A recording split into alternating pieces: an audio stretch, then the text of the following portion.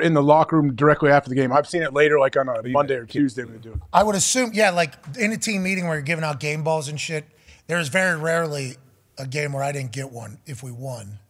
But in the locker room, I think of Houston. I think when I kicked the onside kick to myself. Yep. I think I got one there. That was huge. That was hysterical that happened. If I don't get that, just go right in the locker room and leave. Now, was that the year where you guys got like 4? Yeah, tied NFL record. Yeah. And they changed the rule, right? Yeah, a lot of that. We don't have to talk about it. But a lot of people that compare me to other punters, it's like, did they kick off too? And were they the best ever? Oh, okay. All right, just didn't know. Didn't know if we want to talk about that or not. You know what I mean? Have that entire thing. Graham Gano's still fucking doing it. Yeah. He is still doing it out there. Yeah. Now, he missed a couple kicks, I think, a couple weeks ago. Yeah. But he had a kickoff like 85 yards last night. That dude's the same age as me. I'm like, bro, what the fuck is wrong? There's got to be some sort of metal in that goddamn leg. The opening graphic last night for Sunday Night Football, it was like Graham Gano, and then it said he had 15 kickoffs, 18 touchbacks. And then they put his percentage at like 83%. I was like, the math ain't mathing. Yeah. But I think I understand what you're trying to say. You saw the Titans yesterday? Fair catch a kickoff in London. Vrabel?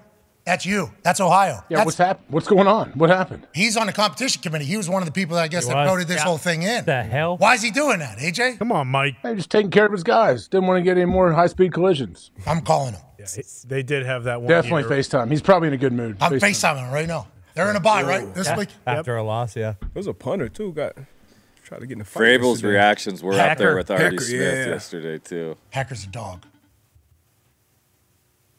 Hey, I'm live. If this answers, just go ahead and mute it. He's probably in the middle between his 15th and 30th cigarette of the day. Yeah. Maybe even an afternoon beer.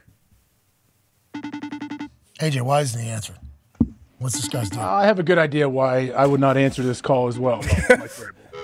What's he just hit the fuck you? Can you imagine? I would love to see you watch his reaction if he was standing by somebody and he shows his phone to people. Is he live right? His show is live right now, right?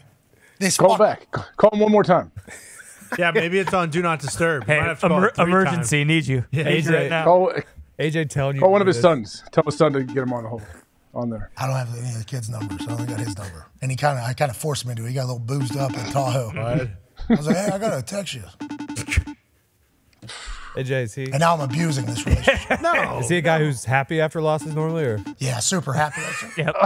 What do you think, Diggs? I don't think he's handled it great. Imagine him answering going, fuck you. Stop calling me. Yeah. Blocks my number. Hangs up. That's two. That's two. No, but third is for the Do Not You're Disturb. not doing a third time, are you? You're not might gonna have call Do it a Not third Disturb time. on. 3 strikes, you're out. Those are the rules. I just texted him, Coach.